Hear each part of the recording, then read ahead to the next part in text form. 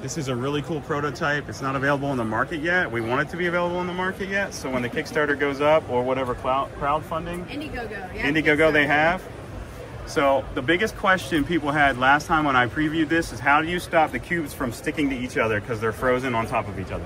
Well, when they do go in, they could stick a little bit. They could stick a little bit. Yeah, there's a plunger inside. Okay. So anytime they're stuck together, it can break them apart when it's starting to feed. Okay, so the built-in plunger inside that breaks them apart when it starts to feed. You want to run it one time for the video? Absolutely. So Here we go. Well, I can go ahead and just do a dispense there. Sure.